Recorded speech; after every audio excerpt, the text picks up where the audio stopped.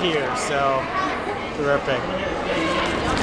Ruth, hey, congratulations being here at Miss Teen USA tonight. I mean, how does it feel for you being here tonight? It is an amazing honor to be here after 40 years.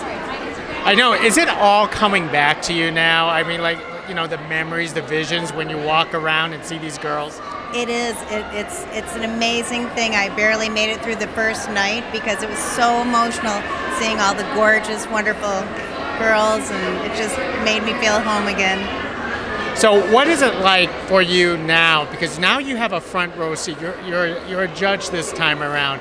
How different is this feeling? Oh, it's very different to be on the other side.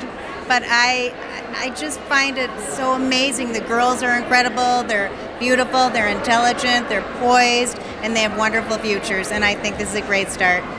As a former contestant yourself, do you have a different mindset, you think, from the other judges that are going to be sitting side by side? Probably, because I went through it. That is true. Now, of course, you know, Miss Teen USA has been around for many years. 40 years. This is our anniversary. Absolutely. Now, I want to hear your definition of what you think Miss Teen USA mean and represents today. I think being Miss Teen USA is representing the young people of today and giving hope to future generations.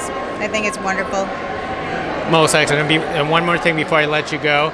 You know, the younger generation in the past few years, their perception of, you know, pageantry has changed. What have you put any thought about that? I think that Layla Rose is taking this pageant to a new level. I think she's brought love and relevance and glamour and class back to the game, and it's wonderful. That is wonderful to hear. Hopefully another 40 years for this pageant. So thank you. Well, with Layla in the director's chair, I absolutely think it will happen.